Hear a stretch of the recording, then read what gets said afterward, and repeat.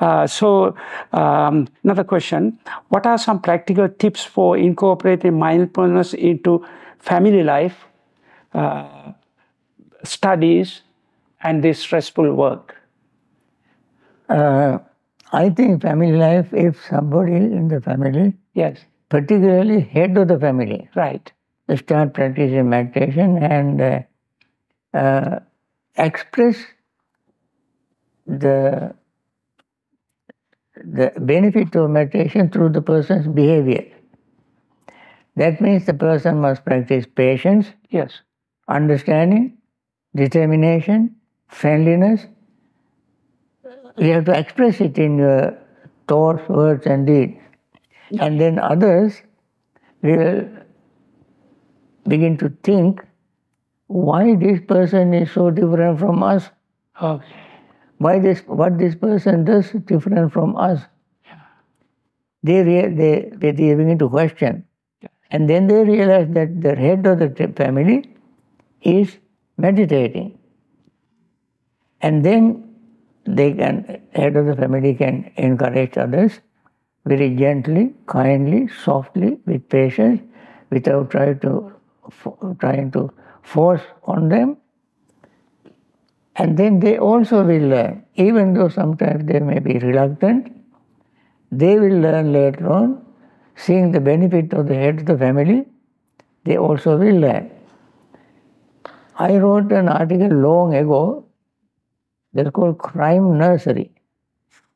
Crime Nursery. Crime Nursery. Yes. That means all the difficulties, criminal activities start from the family. Yeah. The way our parents teach their children to behave. For instance, if parents are fighting all the time, if the parents are arguing all the time, if parents lose their temper, and so forth, these are things that children learn. And then when they grow up, they also will be angry people, hating people, violent people, criminals, and so forth. And therefore, all this has a very far-reaching result. Therefore, in order to maintain family unity, yes, harmony, yes, maintain peace, yes, and they are,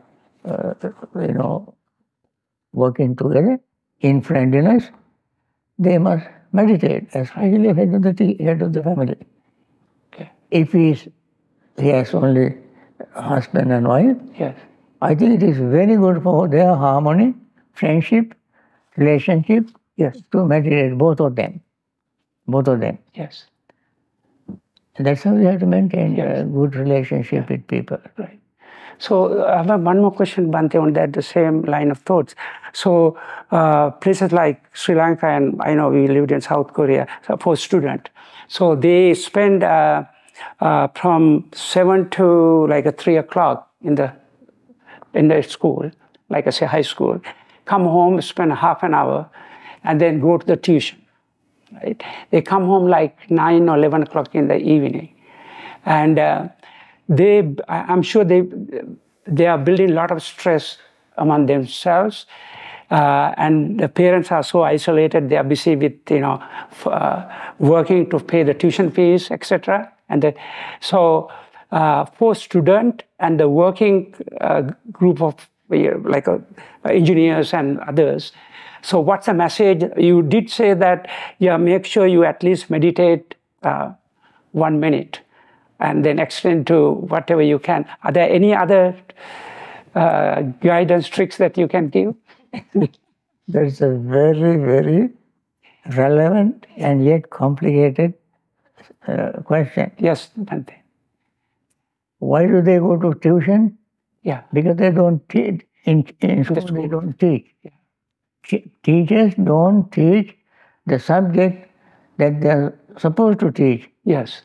And they are in the evening, they ask students to come there to their places, their homes, yes, to attend the tuition class. Yes.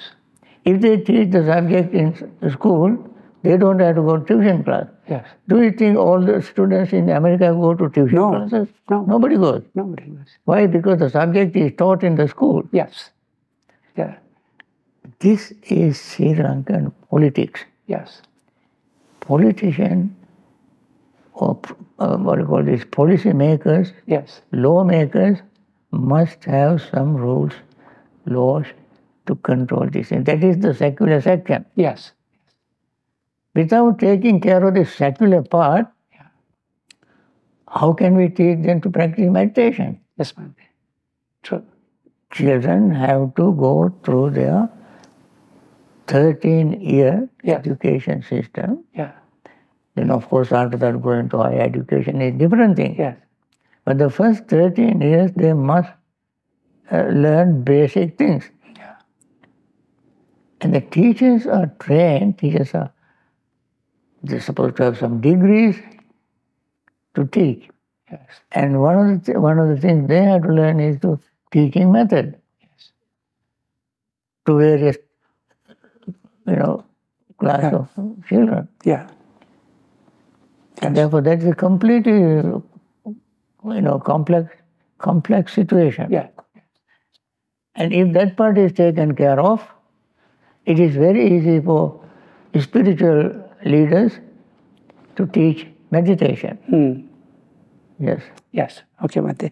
I have a question here. Somewhat I am puzzled myself. Question is, how can we balance mindfulness practice with our responsibilities and duties, especially when we feel overwhelmed? We must learn to prioritize our work. When we put priority to unnecessary things, when you prioritize, you put unnecessary things at the bottom. Right. Most importantly, you put on the top. Important. Right? Yes. That is how you prioritize. Yes. And most of the things many people do are not so necessary for their daily life. They spend sometimes, reading newspapers, gossiping, and just wasting their time in shopping malls, and so forth and so on. But if they prioritize their work, they pay attention to their most important work at first. Yes. And by the end of the day, you realize other things that you have not done were not important. Yes. When you go on like this, you learn to schedule your life, schedule your time, learn to manage time, and then you will not be so stressful. Yeah, true. Okay. Thank you. For someone who is new to mindfulness, what are the first steps they should take to begin their practice? The first step is that they learn to sit in one place. Okay. Any posture they like. The best posture is the lotus posture. Okay. And most people cannot sit. Even then, now I'm not sitting in full lotus, I'm sitting in half lotus. Yes. Okay. But the best posture is full lotus. I can sit in that posture. Yeah, of course. Or sit on a cushion in easy posture. Okay. If that is difficult, sit in a chair. Okay. Putting your feet down. Yes. And keeping your body straight upright. Yes. And close your eyes, and then begin to focus your mind on the breath. Yes. And that's how we begin. Right. So you keep breathing, as I mentioned earlier. Yeah. Very slowly and completely emptying your lungs. Okay. That's how you begin. Yes. And then pay attention to your feelings. Yeah. When you breathe, from the very beginning of your breath, your breathing, you experience some feelings. Yes. And that feeling is no longer there in a fraction of a second, because the breath is moving. Yes. As breath is moving, the feeling is also changing. Yes. When the breath goes into your lungs, you have different feeling. Right. And when you breathe out, you have different feeling. Yes. So you begin to see the changes of in your feeling. which means you learn to pay attention to impermanence. I have written a book called Impermanence in Plain English. Yes. Yeah, that's in the list. Yeah. Yeah. There I have explained it in detail. Yes. Actually, everything, Yes. whether you believe it or not, everything is permanently impermanent. Got it. Permanently impermanent. Yes. Nothing is permanent. Yes. Yep. So in the breathing, we begin to experience this impermanence of feeling, our perception, our thought, and our consciousness, breath. All these are changing. Okay. Impermanent. Yeah. That is how you begin. Noticing it, just focusing mind on the breath itself is not meditation. Yes. But there is much more than that. Thank you, Bhante.